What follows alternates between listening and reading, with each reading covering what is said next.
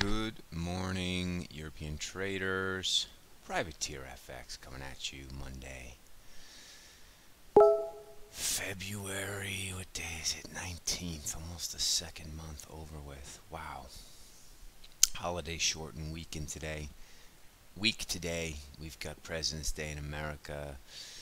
The Canadians are out for some other type of holiday. Of course, China is on their little Lunar New Year holiday, so they're not even around. Most of Asia is taking some time off this week, so pretty muted overnight. We had a very interesting daily bar in Euro Friday. Made the new high, then fully bearish engulfed and closed well below.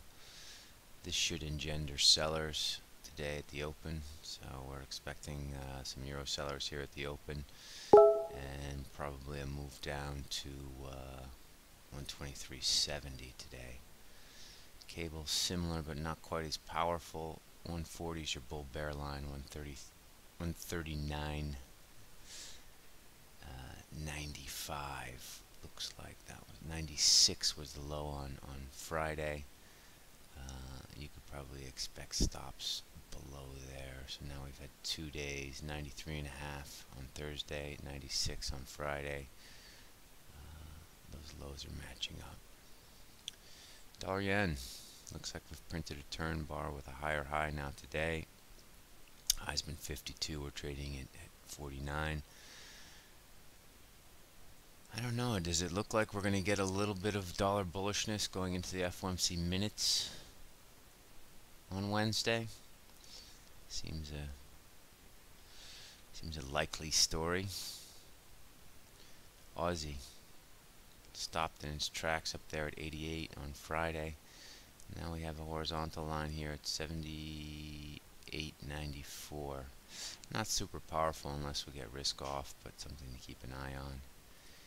Kiwi, we're looking at both sides now. Obviously the 74.37 level, super important now if you look at the longer term triple top.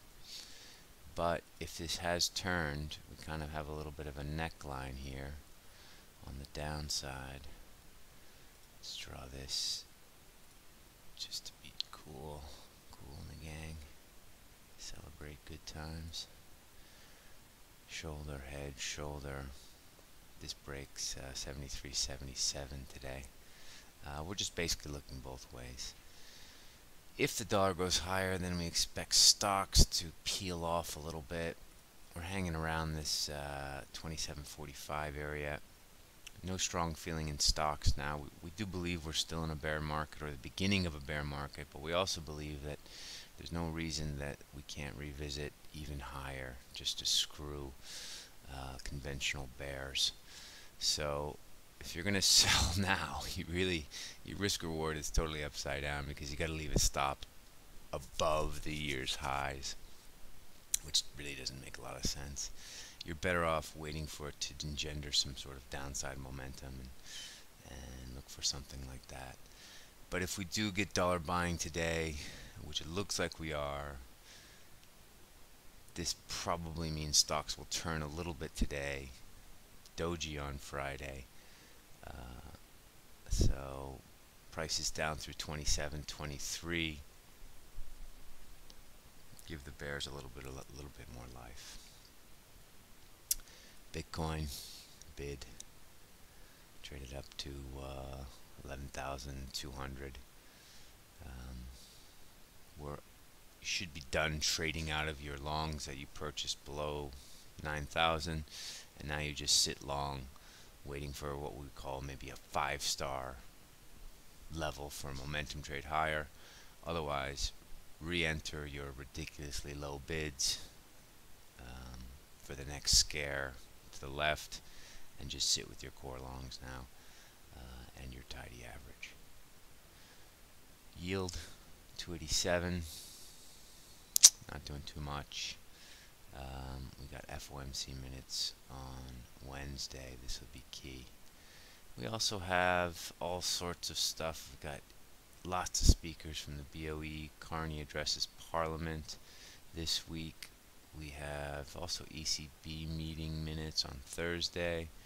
CAD retail sales, CPI, Aussie RBA minutes as well. We got a lot of minutes coming out from central banks this week, so this should create some vol. You got to keep your eye on the timing of these. And is the South African budget coming out this week?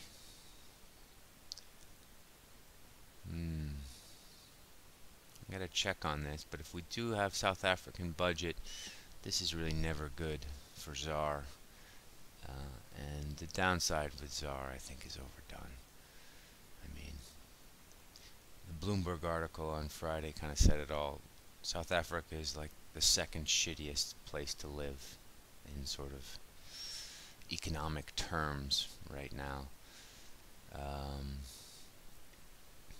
You know, it seems a bit overdone, this move from 14.4 to 11.5, good 30%. So we're looking for a turn in $ZAR. The real confirmation point is above 12.20, but if we get some cheeky place to get long down here on the 11 handle, we will take advantage of it. Alright, I've said enough for now. I will I might see you at the New York Open, or I might take lunch with the gang. We shall see. Otherwise, I wish you all a good trading week and a good trading day ahead. Talk to you later. Ciao.